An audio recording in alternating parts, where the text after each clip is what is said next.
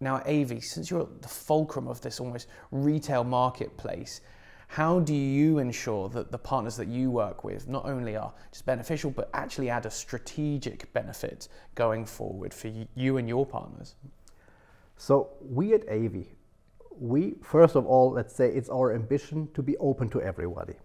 As I said earlier, let's say it's only with partners that we can overcome the systemic failure, being open to everyone, inviting everyone. And in this case, we want to be really the connective tissue between, let's say, all these different partners, or let's say maybe the in-person commerce operating system that makes it easy for them in a secure way to connect with each other.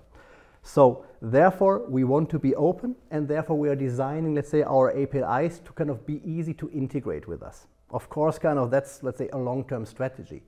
In order, let's say, kind of from a strategic point of view, it's first of all about, do they share our belief in, let's say, openness and partnerships? And you can see, let's say, a lot of providers, kind of interesting providers that see it the same way kind of as we do.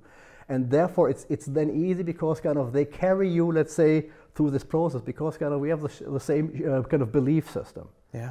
And this is then the strategic partners that allow us kind of, let's say, to grow with them and tailor processes together with them to then also make it available kind of for others in a more generalistic way, because not all parties, let's say, have the same strategic interest but benefit from you. And some want to kind of, let's say, sniff into kind of what you're offering to them. And that's, let's say, kind of how we are kind of evolving into this overall environment.